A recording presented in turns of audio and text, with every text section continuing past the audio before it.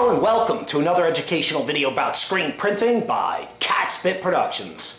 Thanks a lot for clicking on my video today.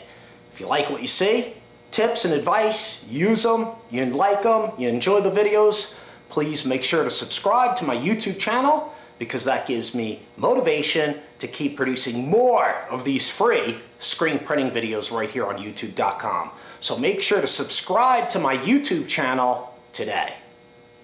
Okay, so today is just a quick tips video, quick tips for screen printing, just a really basic, easy video, which I probably, you've seen this in other videos that I've made in the past, but how can you use Screen Opener to unclog any clogs you might get on press?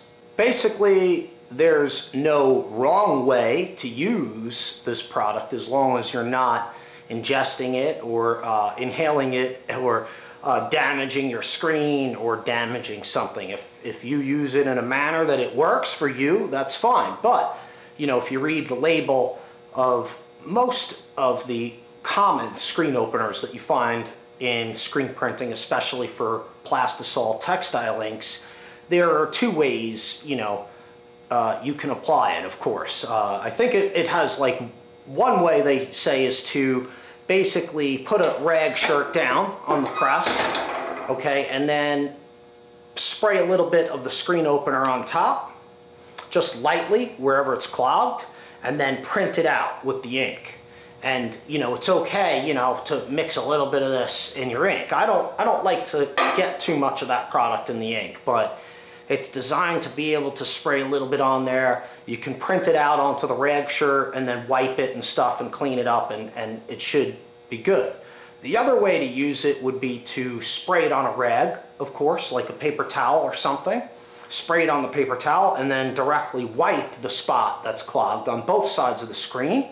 And that way you can control the amount of this product that's getting into the ink a lot more, which would be practically none, because you're wiping it on a rag and then rubbing it into the stained area or the clogged area or whatever it is, and it's a little bit more controlled. So usually I'll do that. If it's a stubborn screen maybe that I haven't printed in a while, I might spray it down and try to squeegee it out. But if the ink gets a little too diluted for my liking, I might throw it out, because it's only supposed to be a little bit, okay, when you do it on the screen and just print it out.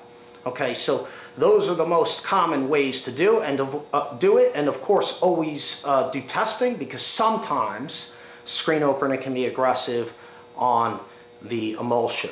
If you would like more information about screen openers and aerosols, then check out my other videos, because we just did a video previously about aerosols, spray tacks, screen openers, and everything, and you can check out that video for a lot more information. That's all I have for you today. I hope this video was informational and useful to you. Please check out my offerings at catspitscreenprintsupply.com if you need screen printing equipment or supplies like screen opener. And of course, thanks a lot for watching. We'll see you next time.